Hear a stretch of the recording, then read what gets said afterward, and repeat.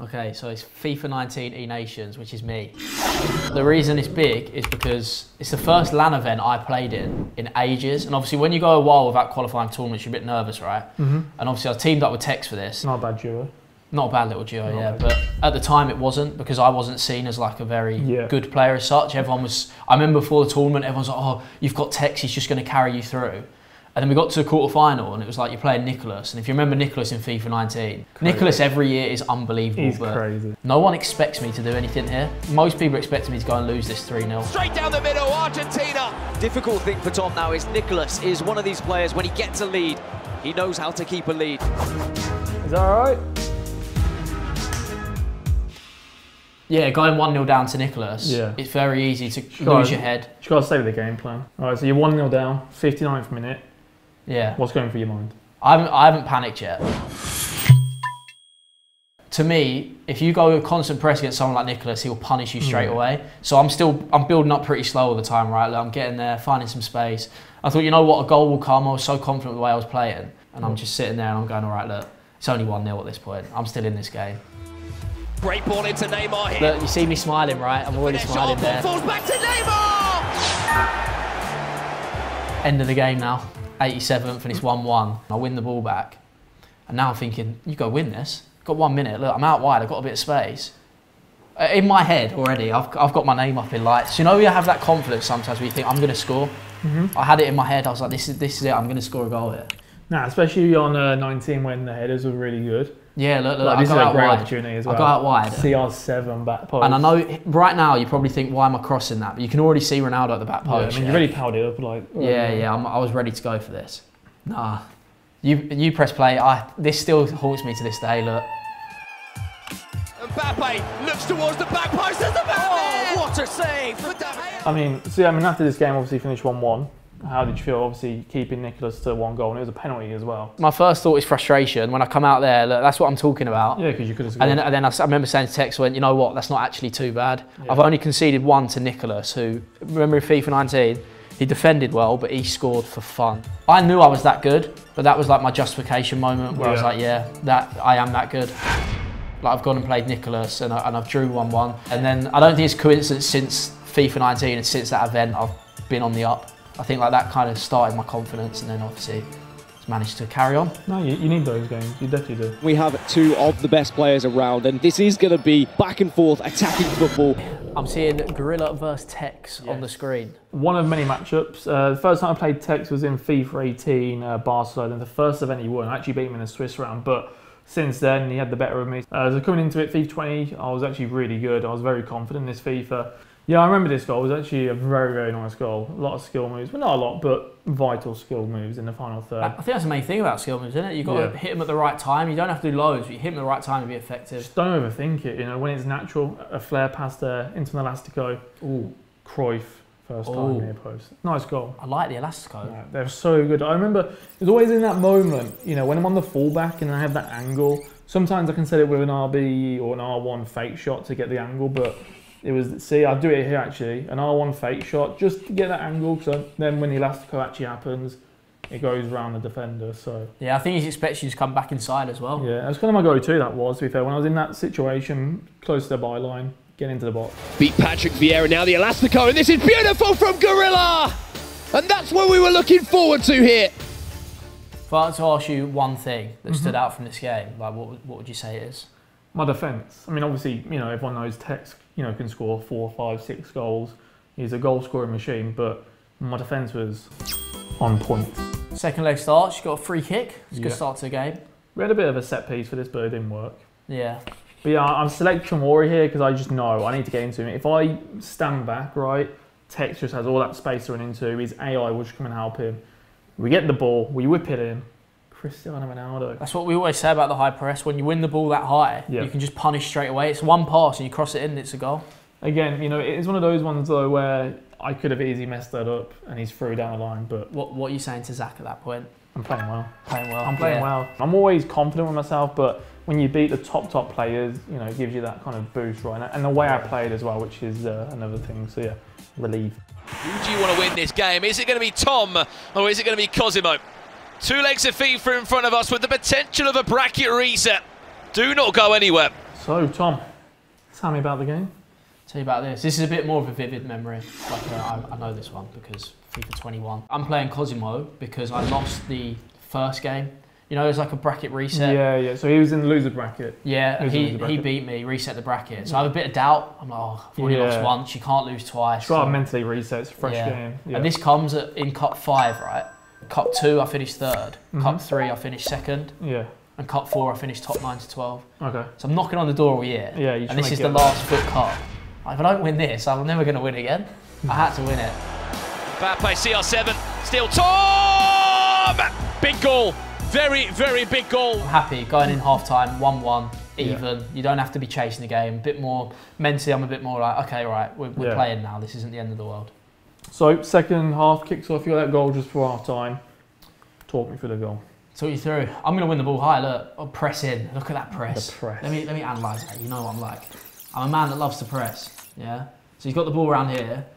And I hate defending with my centre backs. I just want the ball back as soon as I possibly can. So I'm really aggressive with both my centre mids here. Sometimes it doesn't pay off. Sometimes it's too risky if you do it in the wrong way. But I press pretty well. I think Renato and then Bruno go back to back. Look, Renato, I force him backwards. Before he's even passed, I know he's got a pass there now. So I've switched off to Bruno. You trap him and you just go and absolutely. And when you get the ball, you got options as well. Yeah, look, force the pass where he passes it back inside. And just build up. But like you can create more chances when you win the ball higher up. Do you know what I mean? Like his defence isn't as set as it was if I was building up from my own third. But so you do well to be patient though, because a lot of people, when you get the ball high up and then just go. Yeah. You do well to keep the ball. Bit of patience around here. This was me in my element when I'm keeping the ball like this. I know I'm playing well. It's like it's penetrating. I'm not keeping the ball for just keeping the ball safe. I trigger that centre mid run and then it opens up out wide. Opens up the space. FIFA Mbappe brings in Attal to the attack.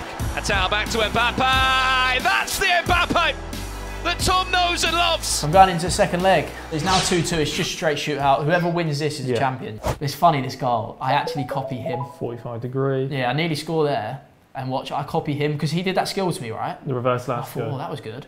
And I knew how to do it, but I don't do it too much. You know, there's so many skill moves in the game. You have a certain set of what you go to. Yeah, I managed to. That was nice. I'll do it there. Mbappe's weak foot.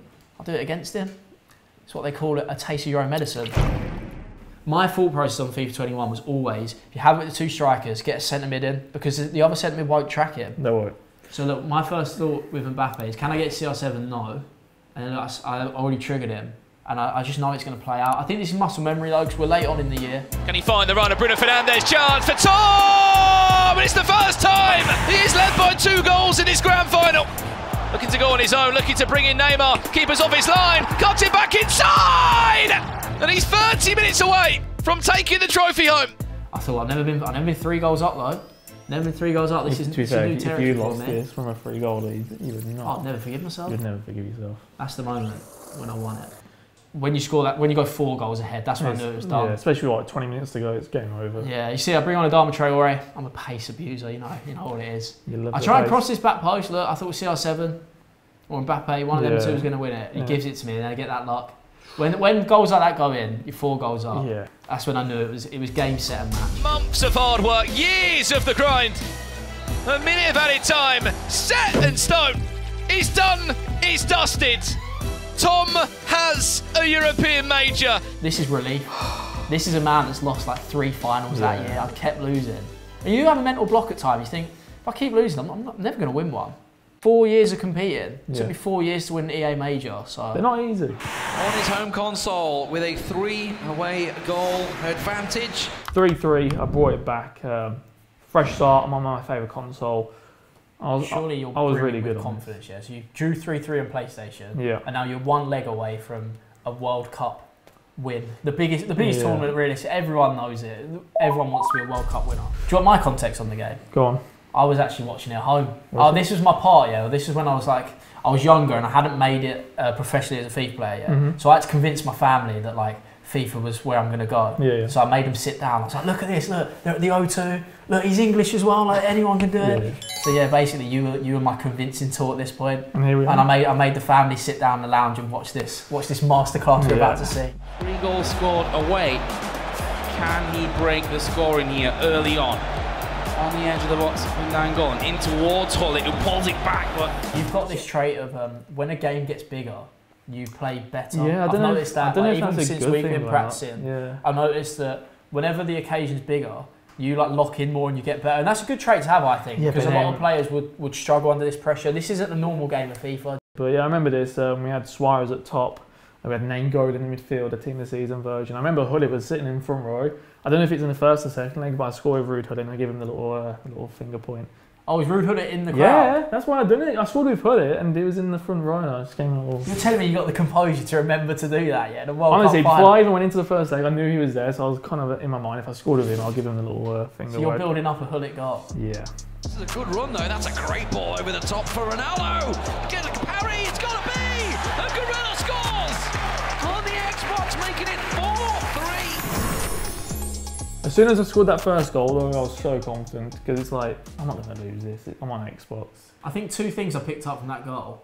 One, that's a very you goal with how direct you are. Yeah. That's very, very direct. I mean, within 3 passes you'd got into his box. And secondly, did you not feel pressure of like a live stage? You've got football legends watching you, like people like Ruud Hullet watching you play FIFA. It's not that normal, is it?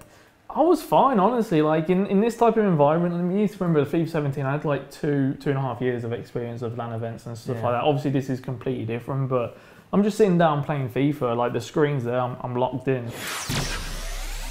You know, I was always focused on that, to be honest. You know what they always say about champions, Ben? What's that? You need your bit of luck. No, you do. First goal, a little bit lucky, arguably. Got a bit lucky here. Cross goal, that should go in, to be fair, but the post saves me. And I remember this game was like, the game was on my side, right? You know, his chances weren't happening, and obviously I got that lucky goal. So it was on my side, right? we're on the stroke of half time and he comes in again and it's Hullet that comes in front post. And the other Hullet, the real Hullet, is on his feet. And going on back to Hullet, is going to show the runner, Dembele, deflected for Ronaldo! It's 4-0 for huge Gorilla! The game's wrapped up now. You know it as well, deep down. 4 goals. It's actually impossible for him to get 4 goals unless you start scoring. I don't think the FIFA 17 would have knew that until 90th minute. But you know what it was? I said to myself, so focused. I said to myself before the tournament, like if I qualify, this is the first time I qualified for it. I was that confident. I said to people, like if I qualify for it, I'll win it. So to do that, to get that trophy, that's what was the main thing for me. But yeah, I come into FIFA knowing that the World Cup is the biggest tournament to win, and to do it on my first go. It's kind of like FIFA 17, I don't know, I must be like 20 then I think. Gorilla is the 2017 FIFA Interactive World Champion. Yeah, $200,000. That is a calm and composed reaction. I was just watching you then. Do you know what, genuinely, looking back, I kind of think to myself, why was I not like sprinting and stuff like that? You know what I mean? Like running around the stadium and that. You've got some confidence as well. You put your hand out to Ruud Hullet first. Yeah, I don't know, I'm not sure. Shake my hand, mate. Do you know I am? World champ. I'm not sure about the chin strap back there, but there we go. We were talking about your FIFA 20 moments, and I was a fan of the hair and beard, but I don't know about the chin strap. I'm not sure. I think I improved it because obviously this is 17, isn't it? So. Oh, it's a great post to end it on as well. Yeah. What are you giving it? Just the number 1? Number 1.